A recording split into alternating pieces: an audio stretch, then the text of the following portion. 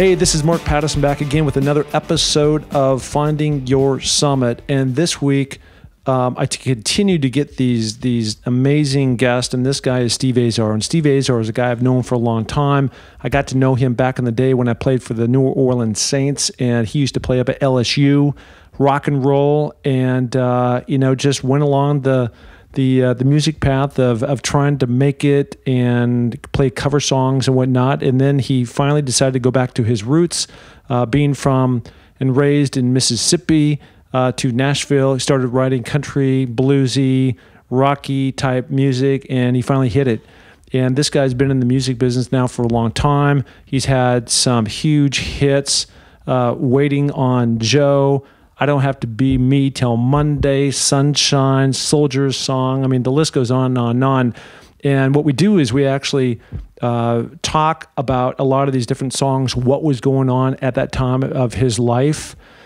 And then he actually plays these songs. And it's a little bit like a Storyteller VH1 podcast, which I've not done. And I can't even tell you, as I was listening to this guy, Steve, longtime buddy, the hair on the back of my neck was literally standing up, and I just wanted to jump in and start singing along. And those are the type of songs that he has. So on that note, it's just a fun. It's a little bit longer, but bear with it, and you'll really enjoy it, and you'll be inspired by his music, his songs, his lyrics, and really enjoy it. Okay, so here we go.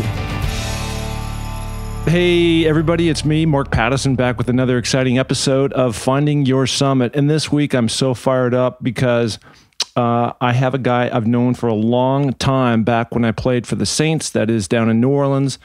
We used to road trip up to LSU and go watch a buddy of mine, Brian Carey's now wife's brother, Steve Azar, who later would become, as he is today, a country music star. And I am so excited to have seen this growth over the years. And so I want to welcome you to the show. Steve, how you doing?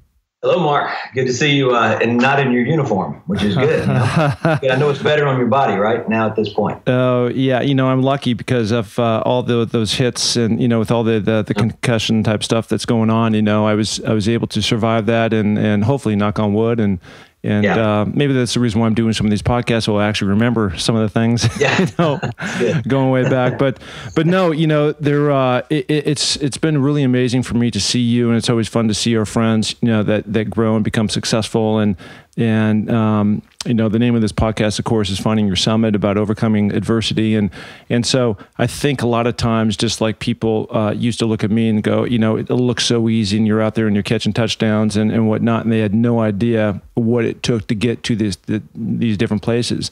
And, the music industry is a very, very difficult place. There are millions of people all over the world that would love to be in your space, in terms of being someone's like being a working actor, right? You're a working music, and really what it gets down to is you're following your passion. And I've seen you on stage, and I can see that up there, and it's just so infectious to watch that. So, where does that come from in terms of, you go back to your childhood? And by the way, I'm talking to you in Greenville, Mississippi. Yeah, I'm back home. Yeah, I've been here for 6 years. Moved. I did the opposite of the Clampetts. I moved our family from the top of the mountain in Franklin, Tennessee, outside of Nashville, down back to the Mississippi Delta. And when our oldest son was 15, our middle son 13, our daughter 10, ended up going to our same high school. My middle son just lit up the basketball court and did a lot better than I did. And it was fun watching our kids have just really, really leaving Nashville and coming to the Mississippi Delta. Just sort of, it was just like it was injected into their being, and they really found themselves. So I'm back home. One of the things that really comes through in your music is talking about the Delta, right? And that we'll talk about that later here, about the project you're doing right now. But, what was that about? You grew up in a family of 5, right? You got 3 brothers and 2 sisters. Vicky's one of my favorites, by the way. Yeah. And, so what was that about growing up in Greenville, Mississippi, which I've been there, which is, a little dot on the map, but the most wonderful people ever, that really, dug into your soul? Well, I think the best way to explain it is my wife Gwen and I started our foundation in 2006, the Steve Azar St. Cecilia Foundation. And we did some events, like we did Sports Challenge for the CMAs, and we had a bunch of your friends, a bunch of NFL past quarterbacks, from Jim McMahon to Steve Berline to Jim Kelly, Gino Torretta, the list went on. And they would all come in along with some music buddies of mine, and we would do this crazy sports challenge. And that was really the extent of our foundation. Like I said, the best way to sum up what the magic is down here is this hospitality and old friends and community, a sense of community. When we moved back, it was like, here we are in this big city. It's a lot easier to get to Nashville than Greenville. It would seem our foundation would really flourish there, but it really didn't take off till we came here. And I got back to my old friends and this southern, very mystic southern hospitality that we call the Mississippi Delta, an ethnic hotbed. We have a documentary coming out off the making of our new album called Something in the Water. And besides the art, it's the people. And I can't explain to you how it gave us a sense of purpose and also gave us a desire to really step things up and start giving back to the arts for kids. Our foundation's always been targeted to the Mississippi Delta, even when we were in Nashville. But when we were here, it was just so much easier and seeming like a step in our life that made us really jump all in. Yeah, that's just great. There's nothing like going back home, right? And people can feel that too, right? And my sense is that you really stand out. You've been, the governor and the state has recognized you as an ambassador and things like that. And you can feel that in your soul, and you move around enough. Like my sense is just that's the life of a music star. You're just out here in California, and you're all over the United States. And I'm not sure if you go internationally or not. Yeah, I do. Yeah, so you're going back to your base, your home base, and it's just a great thing to be. Quick side story, and I don't think I've ever shared this with you, but back in the day when I was playing, the Saints were doing very well, and this is after decades of they were the Aints. They didn't win a game. I got it. I remember. Yep. And so there was a roommate of mine, Steve Trapello, who unfortunately passed away, but he was a big offensive lineman from Boston College. And we were invited to go down to this teeny tiny town called Tylertown, Mississippi. And they threw a parade for us. And we literally got in this convertible car. We're going down the street. It was lined with people. They were, just begging for us to go over to their house, and we ended up going over to one of the people's houses, and we had collard greens and red beans and rice and all that stuff, right? I love it. Yeah. Well, the thing is about here is I'm wondering. It's funny. I like to shop, I like to grocery store shop. It's a peaceful time for me. We love to cook, and I think it's so funny because everybody's so used to seeing me. When I first came here, you could hear whispers in the aisles and all that. Now they're like all sick of me, So it's been really good to just sort of blend back in. But we're doing good things, and with the help of everybody. I get thanked a whole lot from all demographics of ages. It's amazing. But really, to be honest with you, I feel like I'm just a piece of the puzzle. And, a lot of small towns are trying to take them back. There's a lot of people that moved away from here. It's tough down here. Public schools are tough. And I think the one thing that you can do in small towns like Tyler or Greenville or whatever is I think that you can insert the arts in people's lives, that educational aspect. And when you do, it just really seems to impact and sort of round off a person, and the arts come in all forms. But down here, Jim Henson and the Muppets, there's B.B. King, there's Albert King, there's William Alexander Percy. The list goes on. We play golf with Morgan Freeman. He's down here and he calls bingo every once in a while in Sumner, Mississippi at the Bayou Bend Country Club. Awesome. God calling bingo, No, it's just crazy. So it is a sense of small town, and people appreciate things, I think, because it's just so condensed when you get down there. Well, we're going to get into your music here in a second, but one thing that I really appreciate about what you do is, I really believe this, because I didn't think that this was necessarily, I don't mean this as any kind of a jab or anything, but back in the day when we did come up and watch you in LSU, you were this, what I saw up there, and I remember like it was yesterday, was like, there's this really dynamic performer who loves to sing. I'm not sure if he's in the right lane because you're singing rock and roll. I wasn't in the right lane at all. Yeah. And so, and maybe that gets into, your summit and what you had to go through to kind of break through. Right. And so then years later, when you came out with Waitin On Joe and Till Monday, it was just, that's the first time I'd heard you since that period of time. And I was like, yes, that guy, he nailed it. That's it. That's him. And it's just innate to your soul. And it's innate to, now maybe if you grew up in Seattle like I did, I'd be playing grunge and that'd be innate to my soul or something. But you're not trying to be somebody you're not. And as it all turns out, you're really good at what you do, Well, here's what happened. And here's what pushed me back home to the Delta. I struggled fitting in Nashville because I always had this sort of, once I started to really figure out myself, it was Waitin On Joe, which was a song I wrote that I didn't even know was a song. And I was really sort of trying to get a record deal, but also trying to sort of heal at the time. And I realized at that point. And what were you healing from? Just the desperation of trying to finally get to go back out and play live again. You played 200 dates, but the only way it was going to work out this time was hits on the radio at that point. Yeah. And so I was, as you say, my summit at that point was the world finally hearing my music. At that point needed a big record label. I needed a lot of a push behind me, to push me up that mountain. And so, it was all this writing. I had the best mentors. I mean, my publishers were Songwriter of the Decade, Songwriter of the Year. One guy wrote What's Forever For when he was 17 years old by himself and up in Bristol, Tennessee.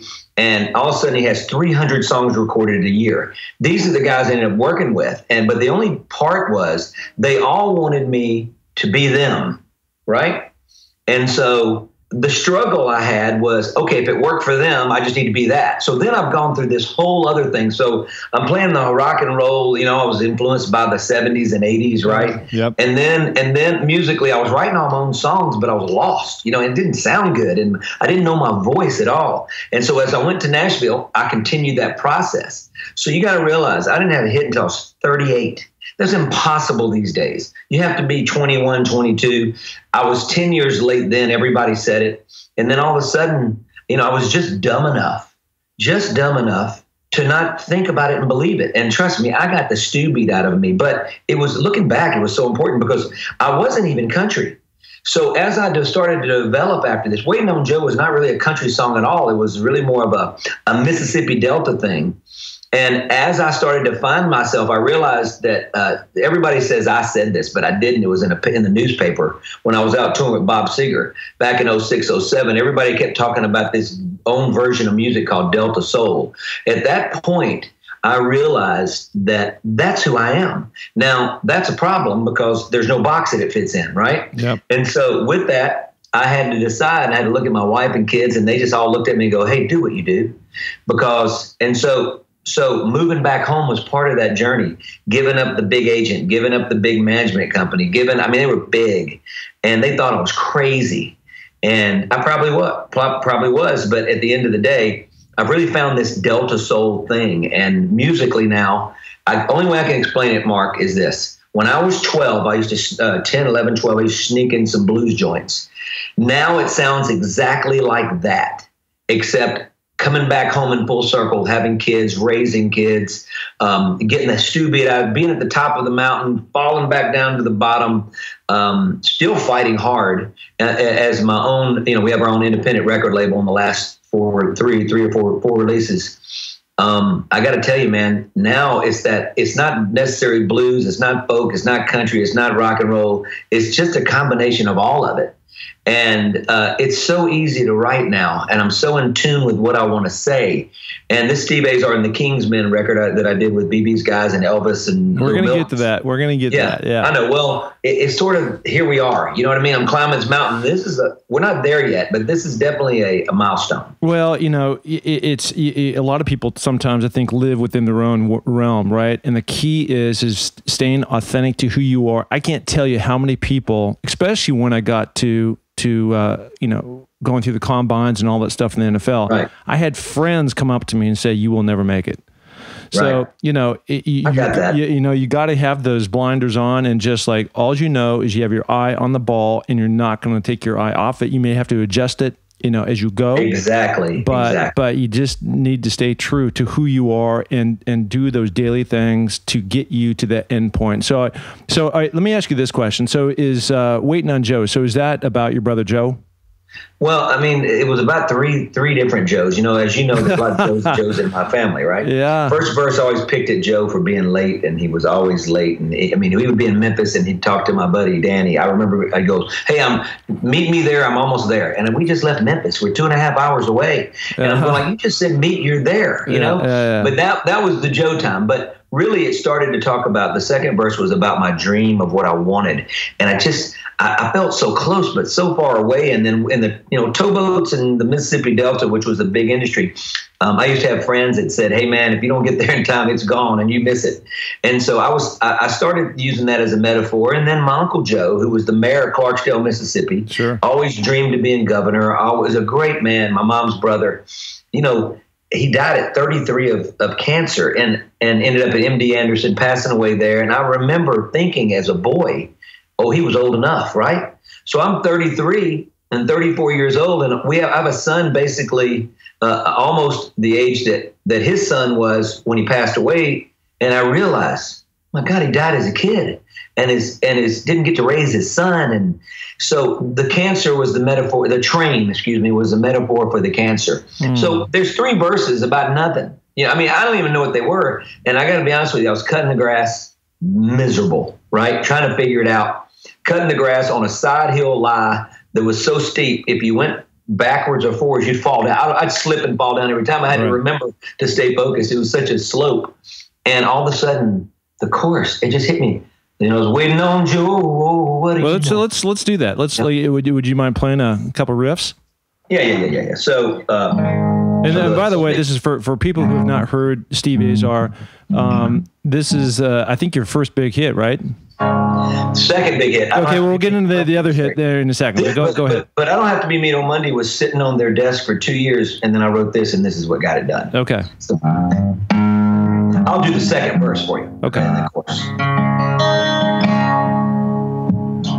Towboats leaving 'cause they don't care.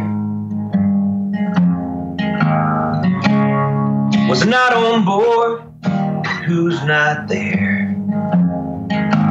Once that whistle blows down the mighty river it rolls. Man, if I could be more like that, I'd get on with my life and never look back. Instead of waiting on Joe, what do you know? Time flies fast and he is slower than I told him over and over. Now don't you be late. Oh, but like always, I'm just sitting on gold and waiting on Joe. Oh, that was awesome, man. I've got these hairs like have jumped off the back of my neck. You don't even know what you just did to me, man. That's such a beautiful song. But, a lot of times in life, I think we need those triggers that springboard us to that, what was that magical break, right? Well, let me tell you what, this is the perfect example. I was a kid, and I was in arguably the greatest record label exec in history named Ahmet Ertegun. He signed everybody from Ray Charles to, you name the act. This guy signed it. He was from Turkey, right? And he owned Atlantic Records, him and his brother. And I was in there, and I thought he was going to sign me. I thought this was it. I'd been up there a couple of times, and he's sitting at his desk, and he plays me the Mark Cohen song, Walking in Memphis. Back then, it was cassettes, right? Yeah. And it was Mark talking to him, hey, I just wrote, it was the work tape. Yeah. And so he plays it for me. And he goes, I'm signing you or him. Who am I signing? And that's when it hit me. I go, I've got to be that good. And I'm not even close. And so he goes, not only is this song, I'm signing this act, this is going to win a Grammy. This is how big it is. Now, here's the deal. I believe you're going to get there. I don't know what you are, and I don't think you do either. I do believe you got to stick to your heavily blues background. I think you're sort of country, you're sort of rock and roll, you're sort of folk, all these things. He was basically predicting my future. Now, if I'd have had Waitin' On Joe at the time, I really believe he'd have signed me. So, but it took me all those years to just get there. And trust me, I'm the guy that made the same mistake over and over because I'm so stubborn. But I think some of those mistakes you make in life over and over actually are just part of the journey. And I had to go through them. I couldn't change a thing, Well, the fortunate thing for you too is that for people who have not seen you on stage, you've just got this natural energy. I know you're throwing down some coffee right now to help fuel that up a little bit, but you're just one of those highly energetic guys on stage, and you just love to be up there in that setting. The only place I feel absolutely at home is on stage. It's the weird. If I could explain to you, well, no, you don't. Hey, you don't need in front of crowds. Well, you don't need to, because I travel with UCLA to all the games, Jim going into his 6th year. And so that means I'm going into my 6th year. Right. And so I'm so blessed to be asked to go through all that stuff. And there's no place I feel more at home than going in the field, outside, on that field, and in the locker room and being with the guys, and I just, get it. Yeah. So you get it. Yeah. So I get it. So part of that, so I used to, my longtime childhood friend, again, we mentioned him before, and I'll mention him again, Brian Carey, your brother-in-law now, just a music lover. Huh? Music lover. He loves music, man. Just oh music no, what a great guy, and we're locker mates at our golf club in Seattle, and what a super guy. But I remember talking to him, always getting the Steve updates, as you're still down in the South, and I'm moving back to Seattle in LA and whatnot. And so I asked him, I said, "Hey, bro, what's going on?" And when we were talking about this Waitin' On Joe album, he was talking about this other song that you were just starting to mention, I Don't Have to Be Me Till Monday. And I was like, what is that all about, And so he started to explain, he goes, I'm telling you, this guy's on a roll, and he's on his way. And I'm like, I got to hear this song. So tell us a little bit about that song. Set that up.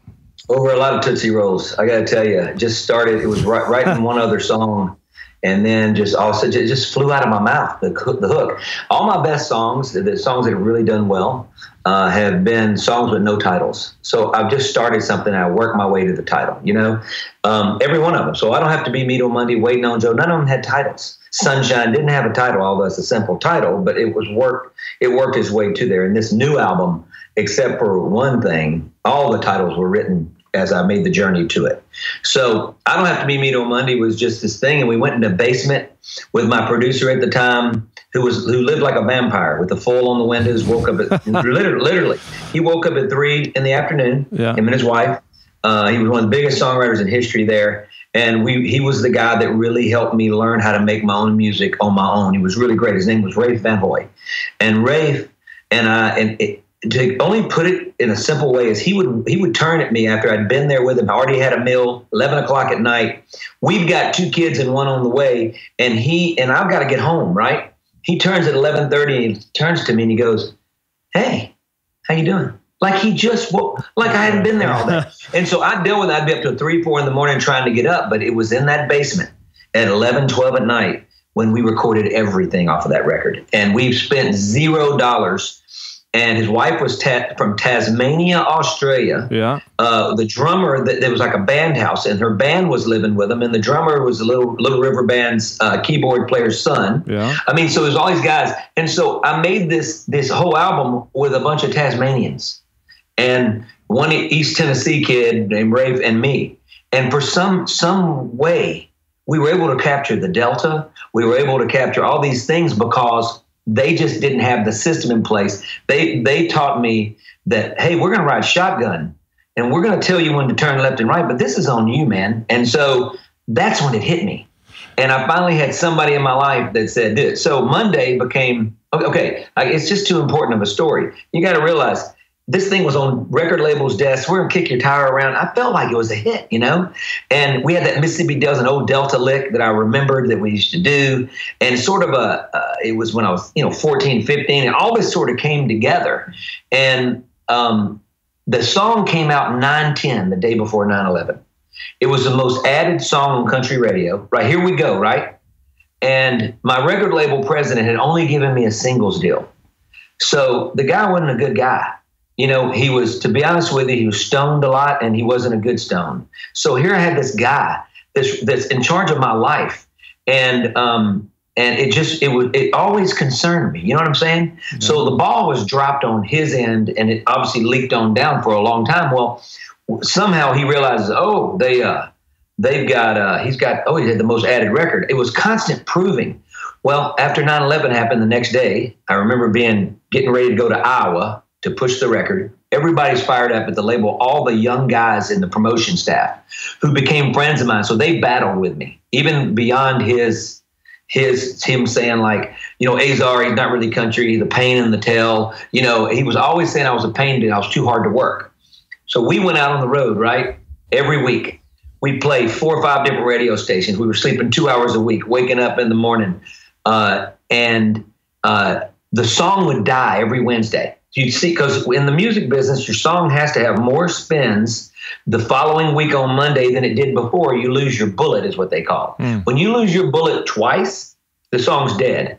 This song lost its bullet 11 times. And every Monday, every Thursday, they would call and go, the record's dead. And every Monday, they'd call and go, it's back. So that's still Monday. That's great. What happened was radio people were taking it literal. They wouldn't play it until Thursday, Friday, Saturday, and Sunday.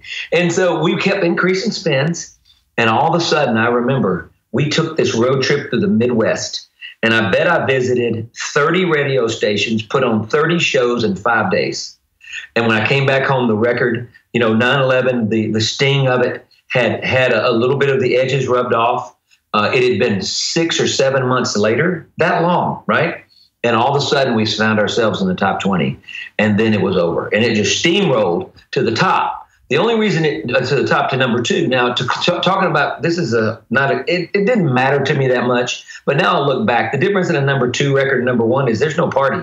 It's like you climbing the mountain, right? Yep. You get almost to the top, and you just kind of sit there, and you don't get there. Well, it just happened to be in May on Denali, so I understand that. So it's not a good feeling, right? Yep. So we get there, and it lives at number 2. So I'm between Alan Jackson's Drive and George Strait's Run, and here we are, my shirt tail out. These guys have cowboy hats, and here I am, not even close. And so we're battling this thing, and it was the city of Houston.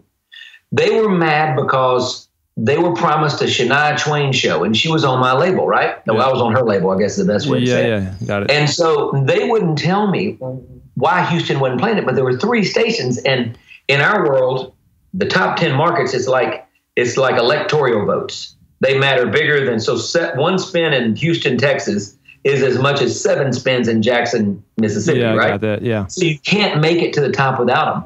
So they were mad, but they wouldn't tell me. Anyway, long story short, they lived at number 2. And then I decided on my own to go see the guys in Houston. And they were the first station to add Waitin' On Joe 2 weeks early. And they just, if I'd have done that when I knew I needed to, would have had number 1 record probably for 4 weeks. But once again, it was my record guy that he was always sort of trying to, just looking back, I don't have any regret, except I did have my hand one time in the back of my pocket going, I think it's just time to knock him out. I was like, I got to do it. He had pushed all of my buttons, and he loved pushing buttons, right? But that's, that's also what, sometimes you need obstacles in your way like that, rocks, whatever you want to call them, to push through and to make you want it even more, right? To get you really focused on the end goal. And so about this song, so I built a ranch in Montana outside of Bozeman years ago, right? And so it was outside of Bozeman. We were about probably 30 miles on this old country road, and just beautiful out there. And there's an old whistle stop. And at this whistle stop is population probably 6 at that time, and we're driving up to this other town called Ringling, Montana, right? And as we're driving up this old road, all of a sudden, in the middle of nowhere, couldn't get any radio stations. We kept hitting search, and all of a sudden we land on this country thing, and here you are singing away. And I had my now unfortunately ex, but my 2 daughters, and we're all in the car, and they were probably 6 and 8, and we're all singing your song, and it was just a joyful moment for us. So I would love it. I'd love it if you'd give us a little take on that. I'll do a little bit right here. Well, I got me a brand new car, waiting in the driveway, shining like a bright new star. I've been wishing on it every day. to take me away from here. So I called into where I work, told a little white lie. No, my back don't really hurt, no, but that's my alibi. My temporary ticket to anywhere but there. Call it early weekend, call it going off the deep end, call it what you want, I've made up my mind. Yeah. I don't have to be me till Monday, Friday, Saturday, Sunday. I ain't gonna face reality. 3 days without punching a time clock, 3 nights of going non-stop, no work and all play. Well, I don't have to be me till Monday. Went a little bit like that. Oh, I love that, man. I might just jump in a minute, you know? Be one of your new background singers. So let me ask you this question. Are you more of a lyricist or the guy writing the music, or are you a combo? All happens at one time. I mean, I've never been able to just write lyrics or write music. So the greatest advice I ever got finally from one of my publishers was, hey, Steve, I'm just so stuck on this line. You get stuck trying to find a rhyme and you do all these things. He goes, hey, what would you say next? Forget it. What would you say next? You're having a conversation with your audience. And that's when it hit me. And then he said, the other great advice was, sing it like you say it. And so I used to go, what? And so he goes, everybody, that's how people's ears are tuned. When you write melody and songs, you're singing it like you'd say it. And that's why it's so identifiable. And so those things have stuck with me. When I heard those two things, it took me like 2 weeks for it to seep in, and then it was game on. That's when it happened. And I realized that, that words, if they don't sing well, then they're the wrong words. And so it's pretty easy just to throw them out.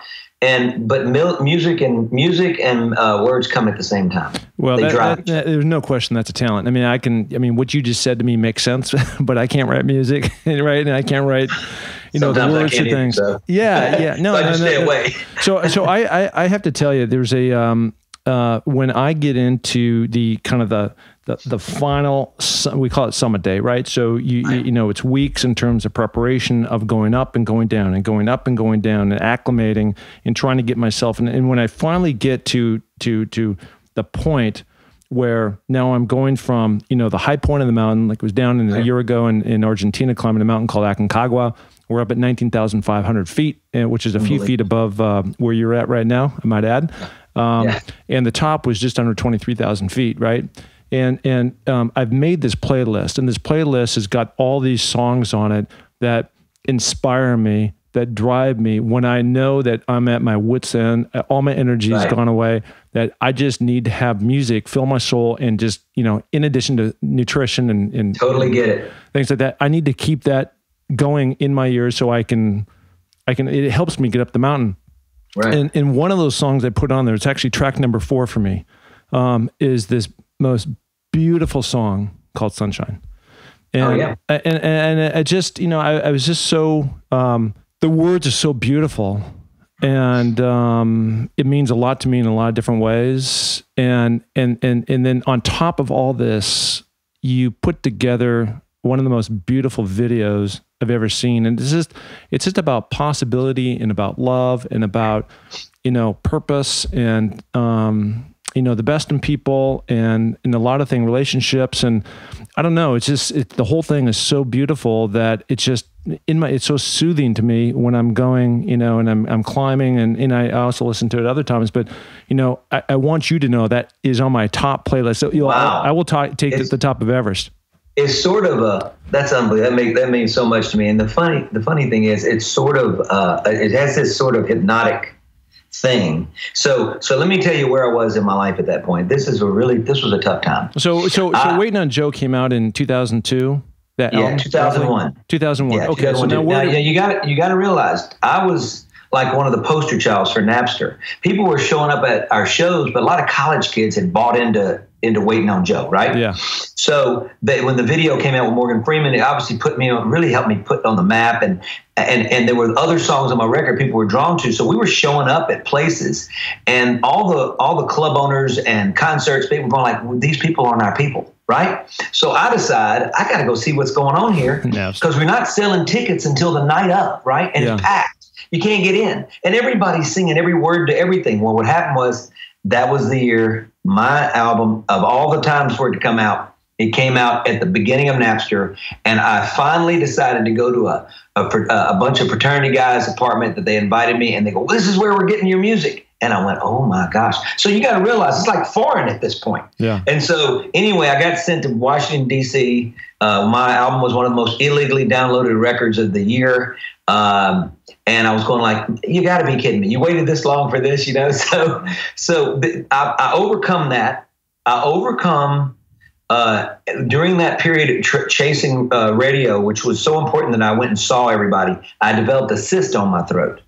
So this cyst got so big when I would sneeze or I do anything, it would rupture. And what year was this? This was 2003 and 4 and 5. Okay. So because what happened was our record label Mercury went up for sale. So I was on the road at the point doing shows with Brad Paisley, Keith Urban at times, and Rascal Flatts and me. We were CMTs. You know, there was some show that they put us on that we were going out and doing shows, and we were killing it. And so everybody was talking about this Delta style of music. So we were the only ones really doing something that was so unique and a pretty wild show. You know, we were like intense, and the band was great. My drummer was from Rome, Italy. I mean, it wasn't some country thing you've ever seen, right? So we were, but we were sticking out, and people were getting it. Well, I get a call from the record label president. He couldn't wait to tell me. You could hear it in his voice. Hey, here's the deal. We were going to go 6 deep on you, but now we're up for sale, so you need to go write another record. We'll see you in a year or two. That's what happened. And so everybody always goes, what happened? And so for you, once again, it's like, once again, I've got to like reignite. Right. I remember laying in bed for 2 weeks. I couldn't get out of bed because it was done. The game was on. We had the songs we needed to go deep. So here's what happened. So all of a sudden, I had throat surgery in 2005, right? I've won over another A&R guy, because my head guy kept thinking, he kept firing the guys that kept liking me. I'm not the only guy that was targeted toward, but I kept winning over all these people who were really, I struggled to even get meetings with for 10 years. And now I've passed, I've gone through all these stages and I've won them over. So I've won everybody over, right? So then he goes, I'm just not going to do it anymore. That's what I had. So I walked in and said, I want out of my deal.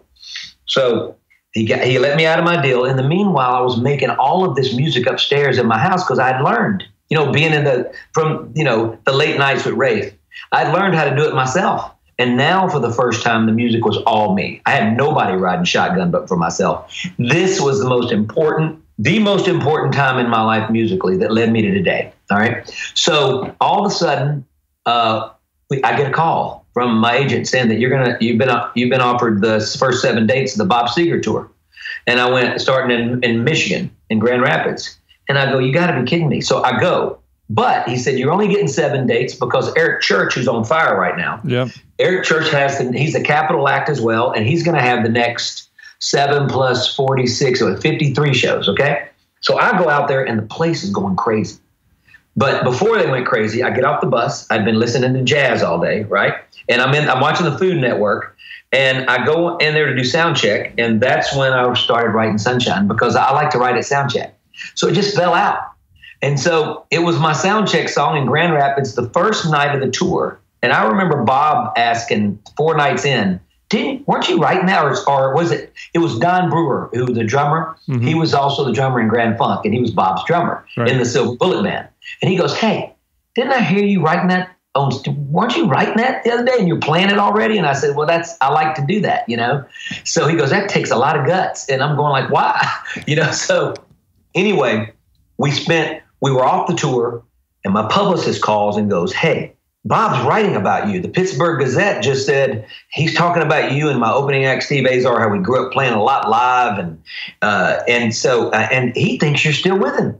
And so I'm going like, there's no way. All of a sudden I get a call and saying he wanted me to do the next 47 shows. Oh, that's great. So I start playing Sunshine at these shows because it's working. And we come out of the off the road in April, and we go right in the studio. We set up, we stand up, we play this live, and we record it because we had it, And so a few things happened with this. One was I wrote it on the first night of the Bob Seger tour. It was so, if I'm not on that tour, I never write it. I'm not in that mood, you know.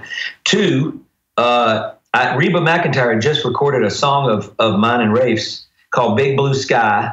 And she was the guest VJ when the song went number one on the video charts. And three, Taylor Swift said it was her favorite song in People magazine, all in the same time frame, right? And then to top it off, when I moved back to Greenville, I'm sitting here going like, what did I just do? I moved back to Greenville. What am I doing? I get a call, and it was Oprah's people saying it's going to be in the top things to buy at her Christmas, the whole album, Because of Sunshine. Yeah. So once again, it's out of my control, right? All you can do is do the song, and all this other stuff will happen. But you still have to work your tail off. Well, you got to be in shape to climb that mountain, right? No, absolutely. I mean, it's serendipitous a little bit in terms of, yes, it is. You know, you for sure have to put yourself out there. Right. Right. And by the way, I'm going to give you another nugget for another one of your lyrics, you know, down the road that you can think about, and you're up there on stage in front of thousands of people. It's called the Summit Song. So in this case, we're going to use the Summit Song as Sunshine, because that is my Summit song. And I'd love to hear it from you. Okay, I'll play the verse and chorus for you. So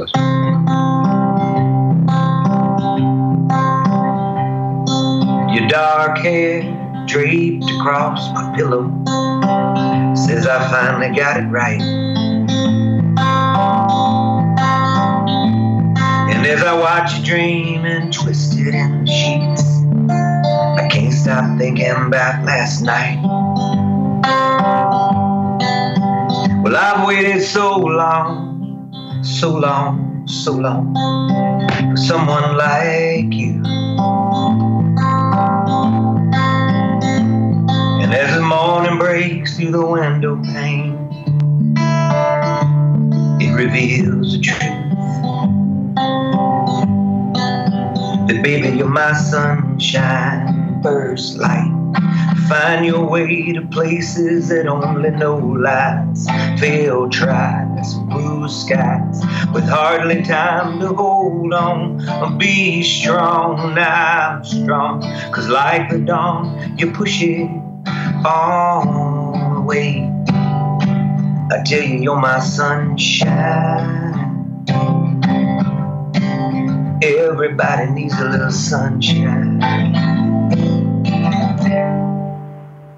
And it goes like that. Oh, it's so beautiful, man. It's just, thanks, man. You know, it's just, yeah. I mean, I know you probably have hundreds of songs in the can or in your head, or, you know, ideas or whatever. But when something comes out that's magical like that, it's just a gift. You know, you're giving a gift to the world. Well, Mark, you got to realize the biggest obstacle was it was the first time I had my own record label, right? So I've got my own record label, and I met this great man named Al Wisney, and somewhere in one of these celebrity golf tournaments, we became great friends, and we started a label. He really helped get this label underway for me. So here we are competing against the big machines that I used to be on, and all of a sudden the song was, you know, we got to somewhere in around 20.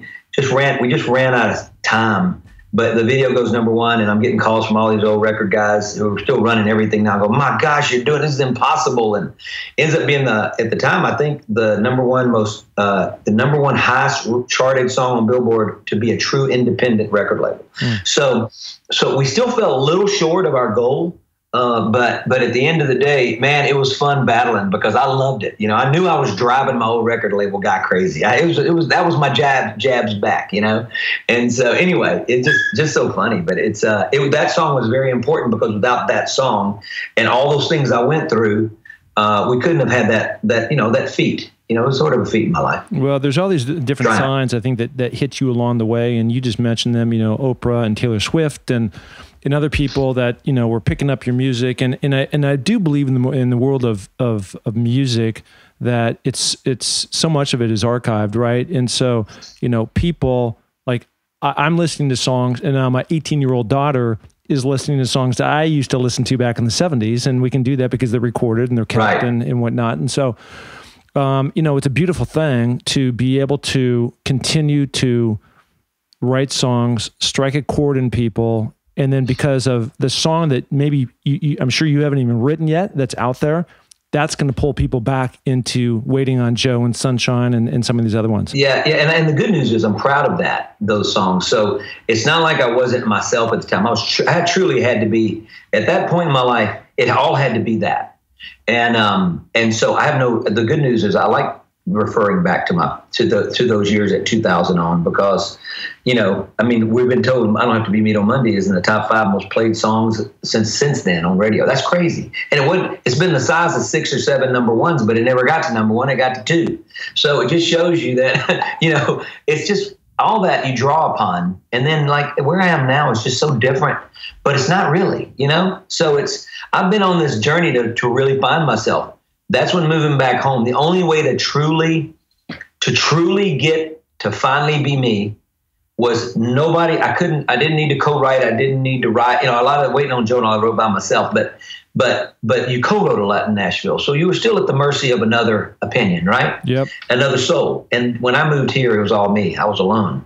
And this is when moving back full circle, seeing your place that you grew up at home from a different viewpoint, after living a lot of life, after failing a lot, succeeding, it all made sense. And now writing it's never a burden. It's an extreme joy. And I feel blessed to get to do it now more than I ever did. And I'm right on now, What is that like? And I'm going to ask you the question, and then I want to give a statement. All right. So the question is, what is that like to be out on the road with a lot of these famous acts, right? You're talking about Bob Seger, you're talking about Rascal Flatts, Eric Church, some of these other ones. I think you opened for Garth Brooks at one point, right?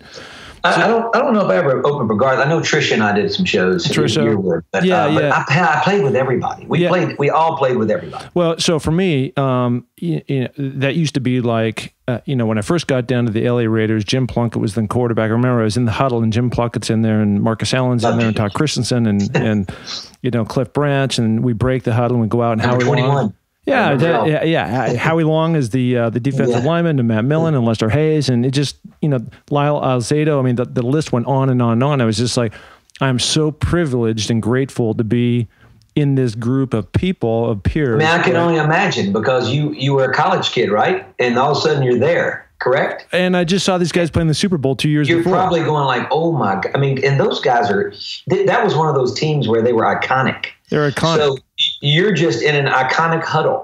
You must have been like, oh, you probably just didn't need to look. Well, it would be like you are doing this. That's my question. So what is that like for you when you get to go rub shoulders, you're talking, Well, it's been I'm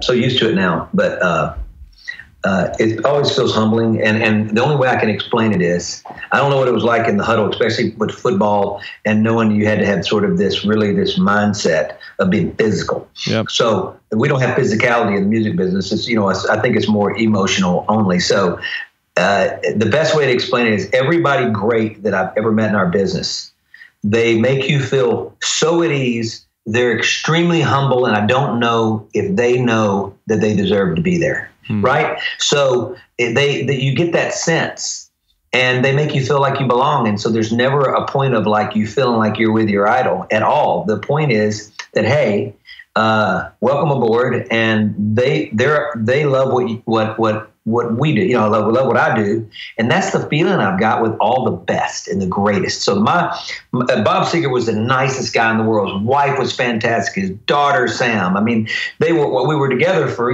7 months. And the bottom line was, I got to know him really well. And the only way I can explain it is, extremely humbled to be there is how Bob felt. And I think that translates in his music. And that's why his fans keep coming back, because he's that honest. Well, I think that also, goes back to what you opened with about you and your wife creating this foundation. So right. You start to see success, you start to associate with other people who can affect change, who can help raise money. And then next thing you know, you're having a golf tournament and you're having these wonderful people come in and join, and you play and, do all the things that you guys do. And that's just all part of giving back. So you're paying it forward. Right. Right. Well, it's something you feel like at some point you have to do. And the funny thing was, when we started to do it, we were spending so much time because it's a huge endeavor to put one on that's a success. And getting a lot of our celebrity friends, sometimes getting them to commit. Oh, we're coming, but then they hadn't filled out paperwork and all. Oh my God, who's coming and who's not? But they've been so supportive, and they come back every year. And we've created this because of the community we're in. Like I said, everybody can't wait, and we're sort of like the unofficial. Like the big sponsors, CEO of UPS comes, the CEO of a big pipeline company, the CEO. There are more CEOs than I can explain. They're coming in on their jets into Greenville, Mississippi. And thank goodness that there was an air base here and that the runway's long enough, right? Yeah. and they're flying on their jets. And they come here and they come early. And now celebrities like Reggie Smith, the great baseball legend. Reggie's become one of my best friends. I was just with him. And Reggie comes in and does a little baseball camp for the kids here. And he comes in. He came in Tuesday this year and left on Monday. He didn't like to leave. They love it, him and his wife. So they've become friends with all of my friends. And the friends that I've met, the big sponsors that come in, like David Abney of UPS and all this, they all come in, right? My United Airlines friends, all these guys come in, and they all have become a family. So it's like a family reunion every year. So every year there may be a new group. We had I was a celebrity in the pairing with Monday after the Masters a couple years ago with a group of Kentucky Wildcats. Right, they're decked out, and I'm going, hey, you guys Duke fans, right? And I knew they were Kentucky fans. Yeah. What did you say? And they were all doctors, right? One guy owned a bunch of convenience stores, but the rest of them were doctors, and those spouses were doctors. And we had the best time. And all of a sudden, 2 years later, they come. And now we've become really good friends. And they've been added to our family. And they're going like, we're never going to miss it. And they just love it. And this is what happens. And then they're helping us continue to grow the foundation.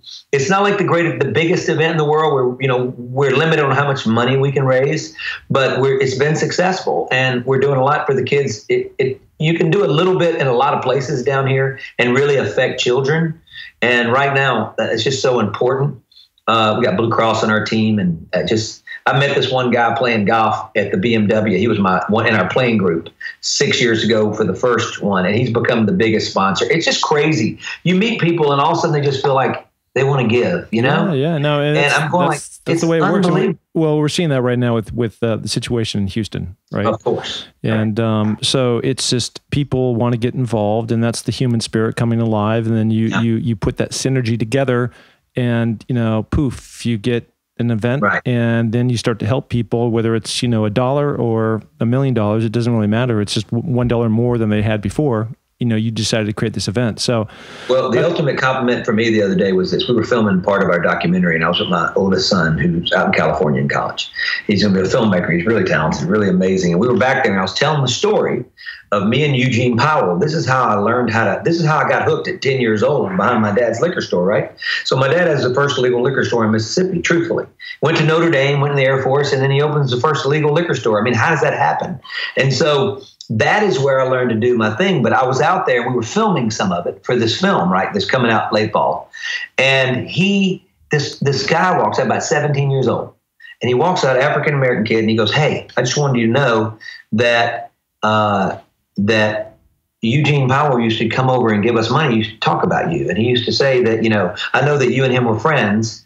And he goes and starts arm rolling my tires on my car, right? And I'm going like, listen, hey, you don't need to do that. And he goes, no, I want to do it. And I said, listen, I had no money on me. We were there filming, right? Yeah. And I said, I don't have any money. He goes, Steve. He goes, oh, you're Mr. Azar. He goes, you do so much for this community and so much for the people I know that every once in a while somebody needs to do something for you. It was a 17-year-old kid.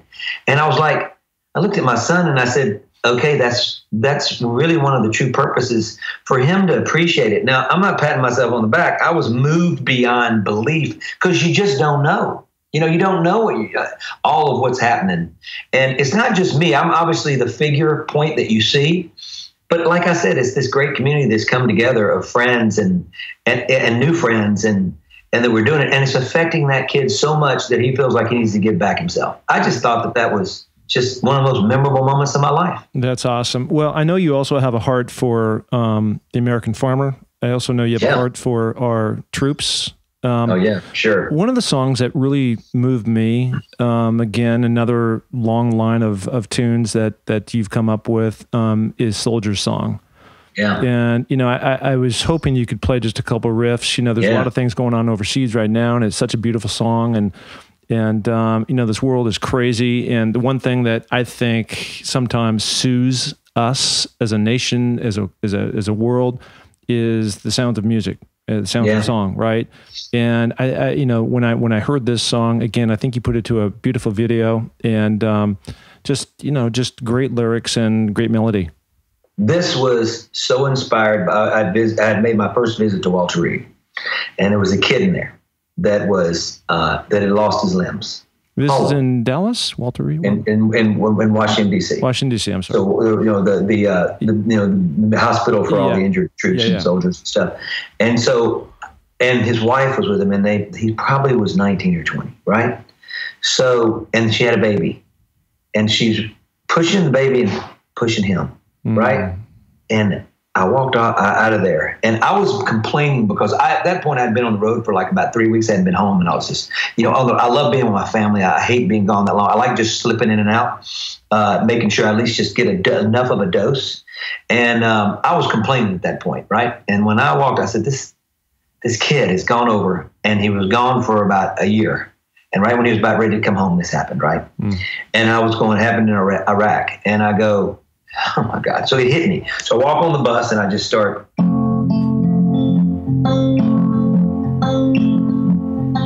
Your soldier's finally coming home. To you and the kids, a life I missed. To no more nights alone. No more. To my little boy's last baseball game. To my baby girl's first school day. I swear I'll never miss church as long as I live. And I know it's late. Please pick up the phone, 'cause your soldier's finally coming home. I hope and pray when you got lonely, you thought of me and you got proud. I can't believe a year's gone by and all I've done is fight. Oh, I can't wait to come back home and put away my gun. Do nothing but love. Start again if we can where it was. So I started thinking about that. Obviously, I hadn't played in a long time, and I was stumbling through the guitar, but that's all right. I'm human, and I can handle making mistakes. But just walking out of there and getting on the bus in the very back of it, it just fell out, man. That was such a reality check, and one that I wish I'd have never gotten, Yeah, no. Hey, listen, I was down in Tanzania this last year with Chris Long of the now Philadelphia Eagles. Right. We're down there with probably 6 NFL players and then a bunch of Green Berets, and 3 of the folks down there were 2 were amputees and 1 was blind. And we all climbed, got to the top of the mountain. Jim Moore was with us, and I don't know, it just, being around there and the sacrifice that they give to our country, it's just such an amazing thing. And again, it just puts whatever situation you think you may be in and just reduces it down to like, I haven't done anything, right? And, yeah, I know. It reduces it down to the very, the bottom, and you're exactly right. Yeah. So, okay. So let's move forward and I want to get into kind of the kind of where you are at today. And it's something that's really super cool. I want you to give this a little bit of a setup. So now you move back to Greenville. I'm sorry. Yeah. Greenville, Mississippi. Right. And so there's I know there's a history around down by the liquor store and whatnot. But you came up with just a beautiful song. There's Something in the Water, right? The film is actually called Something in the Water. The documentary of us getting together in this old blues club called Club Ebony in Indianola.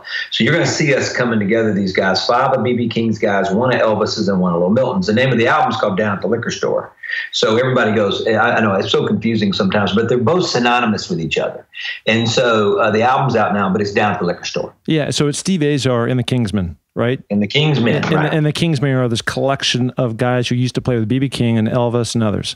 Correct? Right, Little Milton. Right, exactly. Yeah. So So tell me about how that got together and where you recorded this. And there's some historic value to what you did, correct? Right. So when I first came back home, I was asked to start a music festival, and I had a farmer buddy of mine that I'd gotten to know.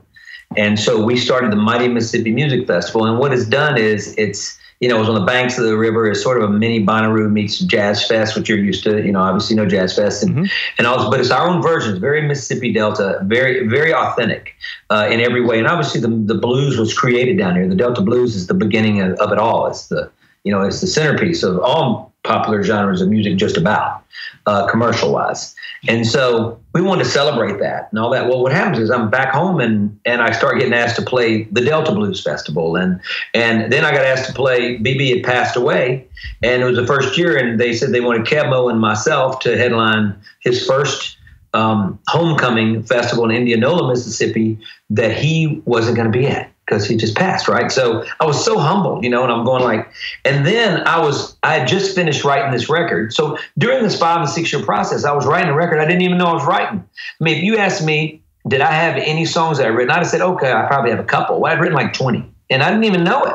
So I just wasn't doing the math, I'd been asked during this period to write the World Ski Championships official song, which is called Fly. And I wrote that and went and performed it in Vail a couple years ago, 2015. And then that song ended up being in Kevin James's feature track to Mall Cop 2, right? Great song. And so I did that. And then the Delta Soul record, which was before this new record, was me really trying to make my way, a record about Mississippi, but I still wrote most of it when I was in Nashville.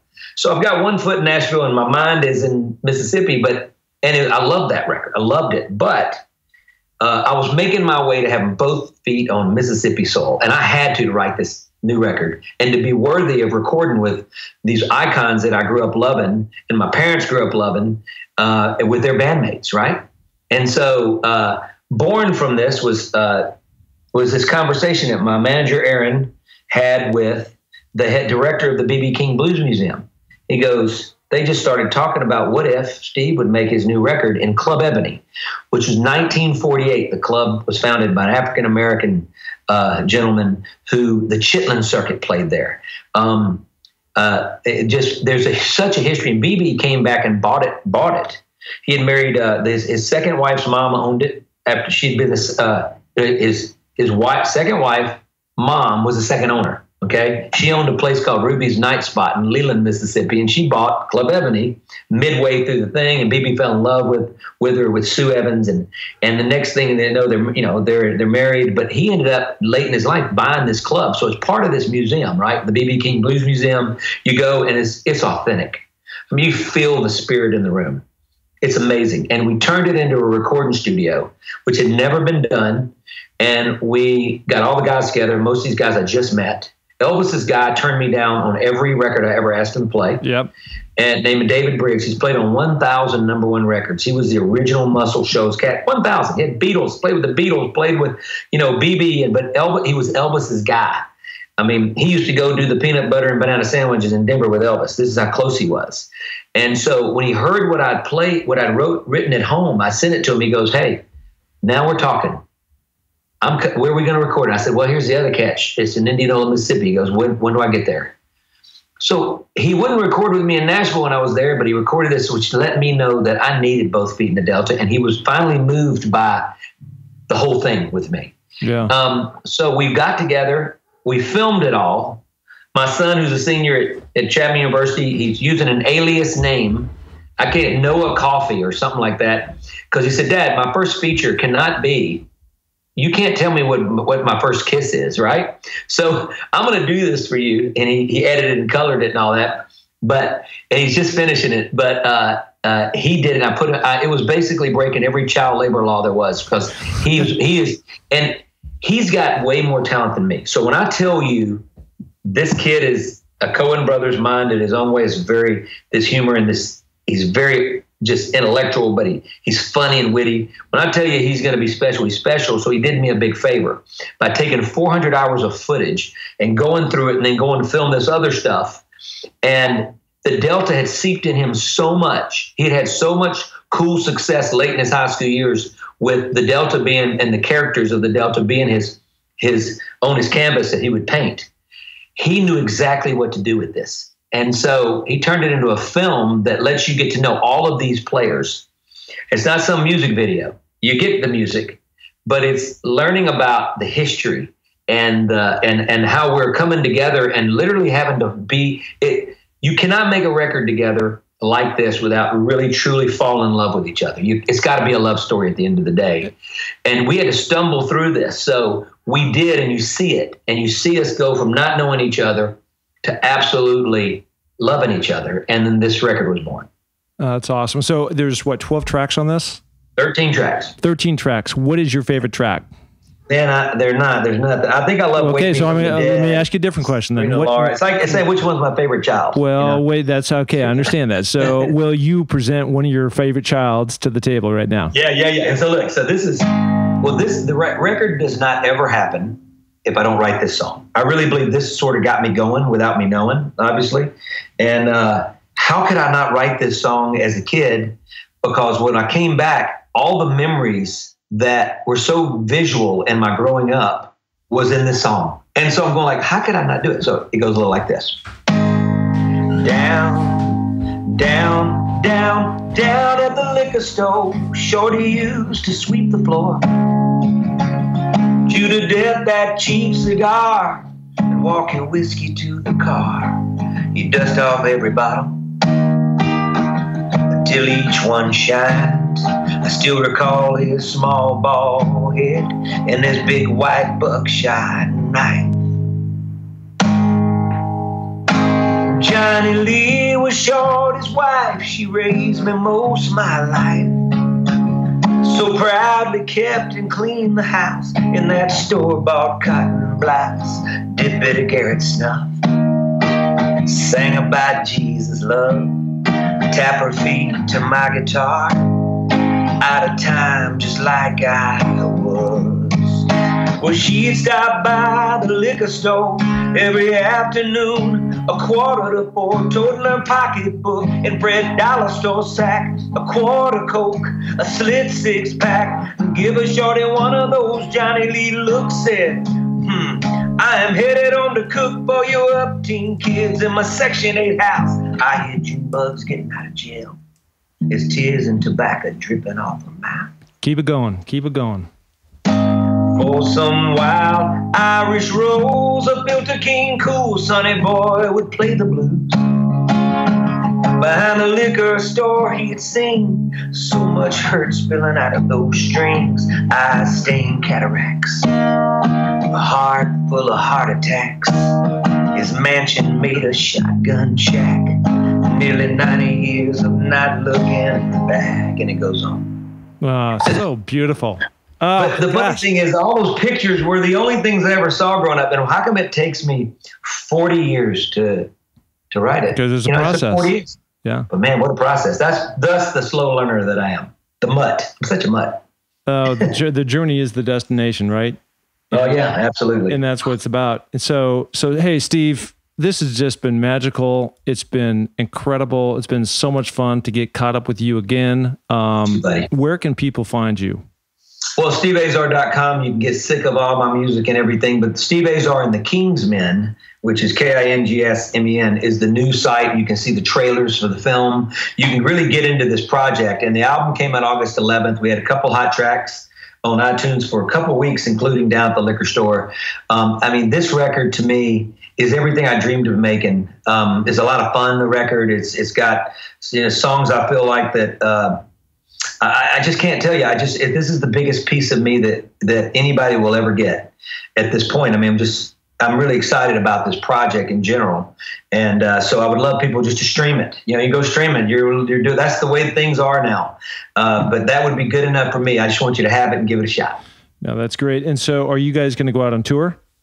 Yeah, we hope to be touring. We've got shows. We've done a series of bicentennial shows. We headlined Mississippi Night at the Grammys in February this past year, past February. We're doing the last bicentennial.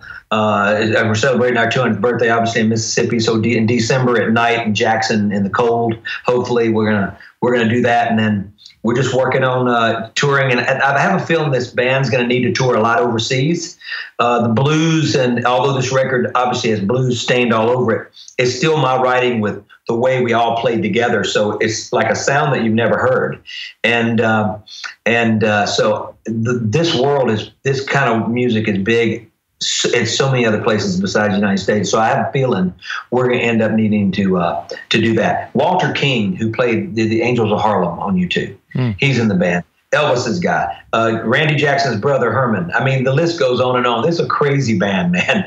And so sounds like fun. It sounds like a great locker room you put together. Oh, it is a good locker. It's a good huddle and good locker room. Yeah, good guys. That's incredible. So what my hope is, what my goal is, I really do want to come out and see you and see this band and see these new songs and listen to some of the old stuff maybe. But wow, what an inspiring podcast to do with you. And, one of my takeaways was we heard a lot of beautiful songs, but we're talking about how, you went through these difficult periods of time in your life where you were about to give up and you didn't. You kept the journey going, and just, kind of something happened and then something happened and something happened. And, next thing you know, you wake up and here you are today. Well, I mean, hey, Mark, you got it. You get it. I mean, we all have our obstacles, whether they're personal relationships or, with me, obviously, musical has been personal. With you, football was personal. And we want to hold on to some of those things. The only difference is with you and me is you don't need to get hit anymore, and or hit anybody, or and so you're chasing a different, you're climbing a different mountain, literally. And I just love what you're doing. It's so inspiring, and I'm going to become a fan of your podcast. I mean, to me, it's very important that people get a chance to understand what you've gone through and your guests, and so I'm so excited about this. And anyway, so it's just. We're at a point in our lives where we really want to take advantage of while our minds are still strong and our body's strong enough to keep going. So it's a blessing. Well, I get so much value out of talking to these different people and hearing their stories, and everybody's story is so much different and unique. And some people I know, some people I don't know, some people I haven't talked to in a long time, like you. But at the end of the day, it's just fun to hear their story, and it's just a story of really. Determination and getting to that end game, and again, I don't think it's ever an end game. It continues to go on, and you're going to get to the end of this road to a certain point with these guys, and then you're going to your greatest work, I'm sure, is still ahead of you. I hope so. I'm deep into my next record writing, and I'm just so fired up about it. I mean, I'm at a place right now that I just wish I could explain, but I think when you have kids. I mean, I used to go, oh my God, that artist is getting soft and he's losing his edge. Man, when I had kids, I got my edge. You know what I mean? And I found myself, and they continue to push me. Yeah. Like my oldest son would, Dad, you're better than that. And I'll go, what? And he goes, you just go listen to what you're writing. And then I'd go and I'll fight. I mean, it's amazing how inspirational they become for us. And so now it's just reversed. Although I like to give the locker room talk to them all the time, and I'm known for that, they're like, oh my God, here it comes, right? Because I can't help it, right? And my famous quote to them every time they're leaving is, head on a swivel, right? So I'm so used to this stuff that you and I both, grew up around. You obviously at a different level, but I use those old sports terminologies because it's the only way I can relate, and so I drive my kids crazy, but now it's reversed, and now they're inspiring to me. And I found myself because of it. Well, the thing I say to my kids every day, literally every day, and every single time I say this, they roll their eyes, is it takes a little more to make a champion. That's right. And you think about that, and if you want to achieve greatness, you got to go that extra mile, right? Yeah, you do. You have to work harder than the person behind you. You have to. You have to, if that's where you want to go. Well, listen, hey, Steve, thank you so much. Blessings, you're a rock buddy. star, you're a country star, you're just a star of a person. And I just, again, really appreciate, with tremendous amounts of gratitude, you did this podcast with me, okay? I love it. It's been incredibly, it's just been great catching up, and I love you, brother. Thank you. Thank you. Hey, this is Mark, and thank you so much for tuning in to the podcast this week. We had another great guest, and it is so awesome to continually have these different people on, talk about their different adversity, how they've overcome that, and what they've done to affect change in their life to become very successful. So, really appreciate you guys tuning in. So, as always, we love the rating and reviews that you guys do on iTunes. If you haven't done that, please go do that. It really helps us in terms of increasing our visibility within Apple iTunes. And anyways, it's just fun to share the love and what these different stories, these different people are all about. So make sure you tune in next week. We appreciate it. And that's it. Bye.